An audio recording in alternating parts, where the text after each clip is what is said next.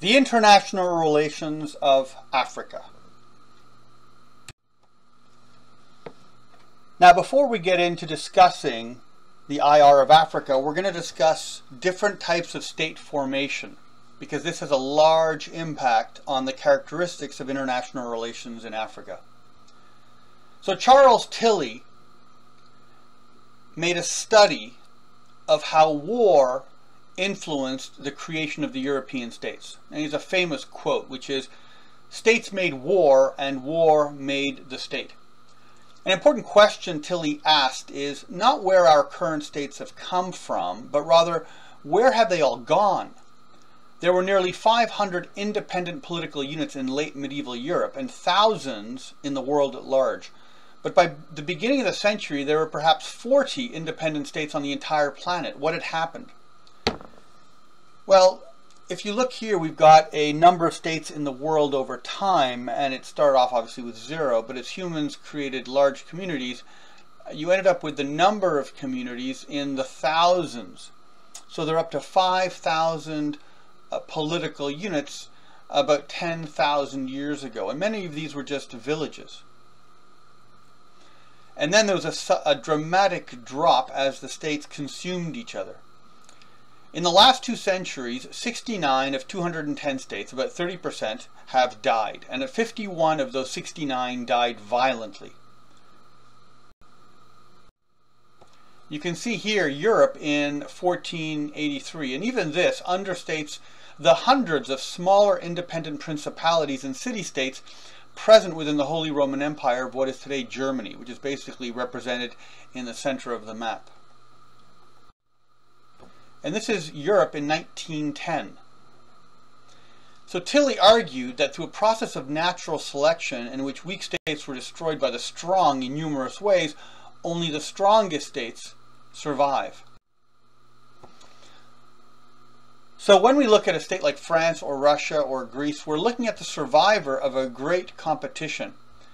Tilly argues that over the millennium as a whole, war has been the dominant activity of European states. So for states to survive, they had to become more efficient. So in order for states to survive in war, less energy had to be wasted on internal disputes between lords and the monarch, and more effort spent on having a state's military forces looking outward. So feudal states were largely decentralized. You didn't have a central leader. Rather, you had a leader and there were other leaders that owed that leader service, and below those leaders were other leaders that owed service. There thus was considerable effort invested in the banning of private domestic armies of the different lords and the destruction of their castles. In their place, the absolute monarchs of Europe established centralized militaries under their command for external defense and police forces for the maintenance of law and order in the interior. You can see here Framlingham Castle, which was eventually dismantled in Suffolk, and below you could see the Earl of Essex, Devereux, being executed in 1601 for his revolt against Queen Catherine of England. Now, Louis XIII did the destruction of internal castles across France's interior, and he probably destroyed more forts than he built. One of the beneficial consequences in England was that the homicide rate fell by 90% compared with today. Civilian populations, typically the aristocracy, were thus deprived of their right to bear arms. Although, of course, there were exceptions, such as the US, where the right to bear arms still persists. This also had the effect of disarming bandits and pirates within countries. And this was gradual and followed many steps to the present. Now, to wage war, it was not enough to have a centralized army, but there was a need for a wide range of supporting organizations, treasuries to fund the armies, and navies, and supply services, mechanisms for conscription and the raising of armies, and very importantly, the raising of taxes.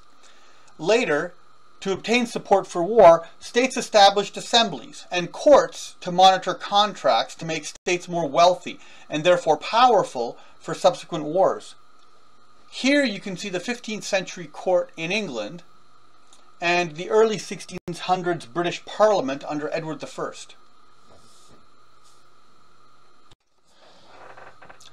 Prussia's original tax collection agency was actually a part of the General War Commissariat, which shows you the close links between tax collection and raising armies.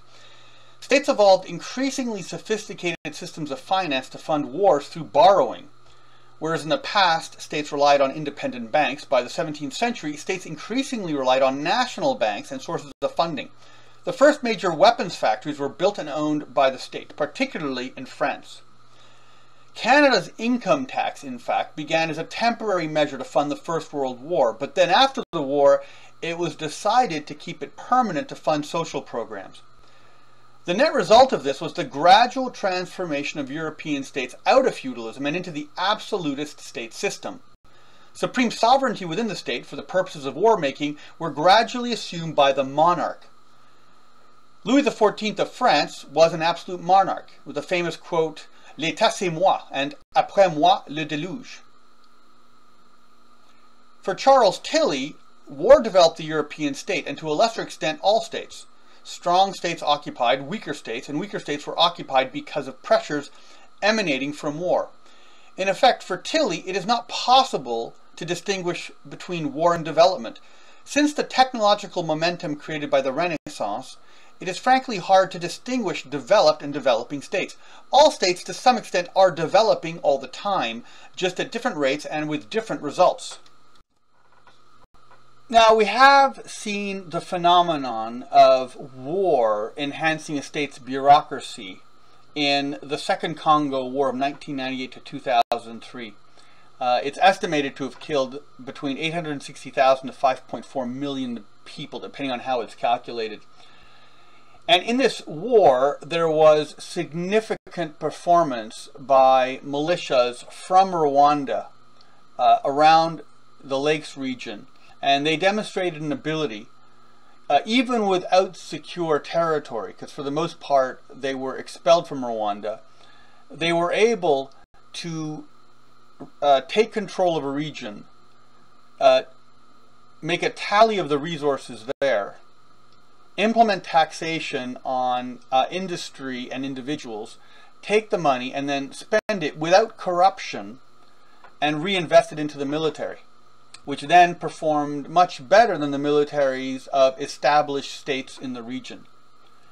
And so we see that even in Africa, war is beginning to have a developmental effect on bureaucracy. A second type of state is the rentier state, a state whose elite derive national revenues from the rent paid by foreign individuals, concerns, or governments.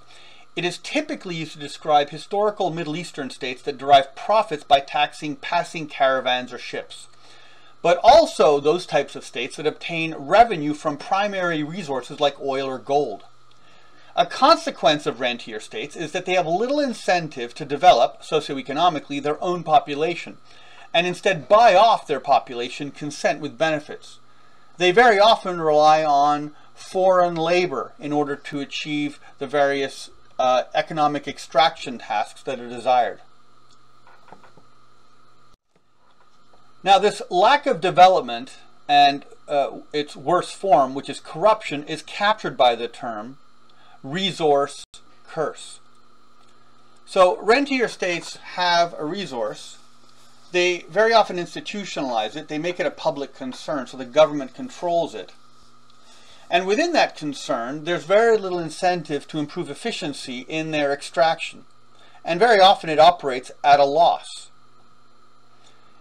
In the oil industry, this typified both Indonesia and Brazil, which had large oil concerns. In the 1980s, in certain years, these concerns actually ran at a loss, which is fairly inexplicable. It basically meant that key family members took positions in the oil company and siphoned off, through corruption, money from the organization before profits were evaluated.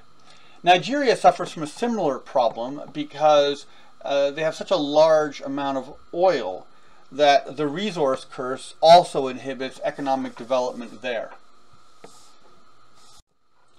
The third type of state, which applies to Africa, is the juridical state. In contrast to European states, most of the states in Africa follow along the logic of juridical states. Most African states are the result, institutionally, territorially, and in some cases identity-wise, of colonialism. These states tended to be economically underdeveloped, socially organized along tribal lines. Most African states are too bureaucratically underdeveloped to organize for interstate war, and develop as a consequence of war, like the European states. African states face greater security challenges from their domestic populations than threats to their territory from their neighbors. Essentially because the borders are defined by the former colonial powers and not by the African states themselves or by any geographically defensible logic. Consequently, transnational non-state actors can exert disproportionate influence on African states. For example, groups like the AQIM, Al-Qaeda in the Islamic Maghreb, Boko Haram in Nigeria, and the Lord's Resistance Army in Uganda and surrounding states. Most African states, therefore, are centered around the capital and depend on foreign assistance, particularly foreign aid, from wealthier states and international institutions for financial assistance. These states are therefore termed juridical because inter-African state territorial disputes are more likely to be resolved according to the rules and procedures of donors and their international institutions than as a result of the state's own military action. The African state must often compete with more organized groups, including religious, ethnic, and tribal groupings. This is largely in part because borders were determined for convenience of the colonizing countries, and at decolonization, identity groups were left dispersed across different states. The consequence is that there is more unregulated interstate interaction in Africa than there is regulated interaction, which is beyond the capacity of the state to police or limit. You can see here, with an ethnic overlay of the map of Nigeria, how the Yoruba and the Hausa and the Fulani people have their ethnic identity groups also exist outside of Nigeria. So the borders of Nigeria were not drawn by following the extent of ethnic groups, but rather was determined as a process of colonization, and mostly in competition with the other European states.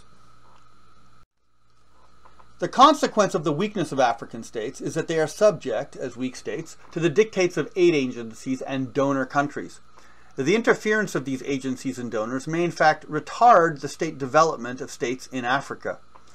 First, these states fail to push for internal development of their bureaucracies. Second, heavy borrowing makes states subject to heavy interest payments, to making domestic concessions in exchange for repayment alleviation. Third, the continued weakness of indebted states facilitates the interference by more wealthy states in their domestic affairs, influencing sub-state actors. There are a number of notable exceptions, like Tanzania, Ethiopia, Somalia, and Rwanda, which have all managed wars with sufficiently effective bureaucracies to support the effort.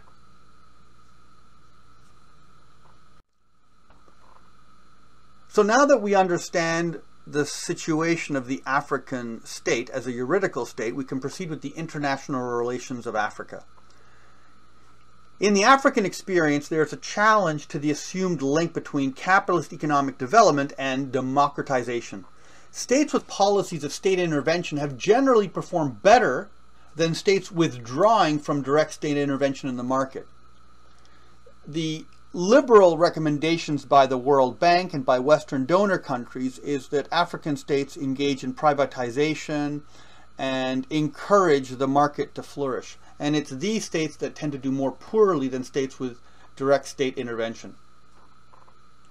Number 2, Michael Doyle defines liberal regimes as follows: private market-based economies, sovereignty, judicial rights with an emphasis on individual rights, and representative government.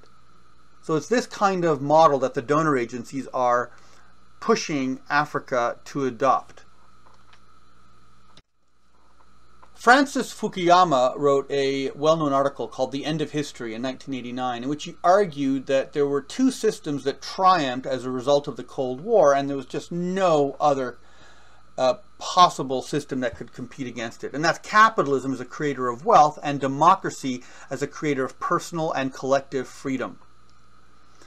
So number 4, the African experience in contradiction to Fukuyama demonstrates that A, rights may be hierarchically applied in the sense that some people may be denied its benefits. So even in a democracy, simply setting up the institutions for liberty may not work. There may be other factors at play like tribalism or poverty or distortions that make it difficult to apply rights equally. B, fully procedural democracy may be illiberal. People may have patron-client expectations, which means that when they elect a leader, they expect the leader to be corrupt and to extract resources from their political position and to redistribute it among their tribal followers. And so the democracy will become dysfunctional, because whichever person captures the state will then be able to remove the wealth back to only their electorate, their constituency. C, democracy worsens domestic socioeconomic stability.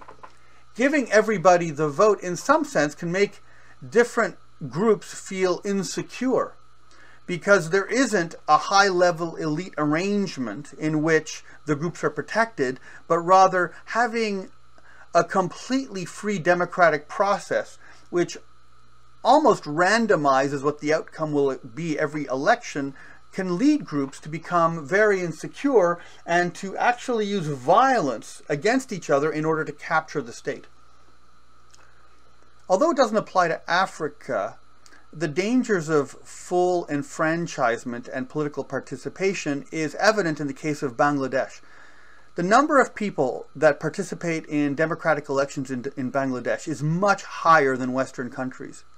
But it's not because they're very democratic, it's because there's almost a desperate sense of fear of being excluded. And consequently, elections in Bangladesh are invariably violent. D, democracy may actually cause war in Africa if it worsens any of the issues in the aforementioned list.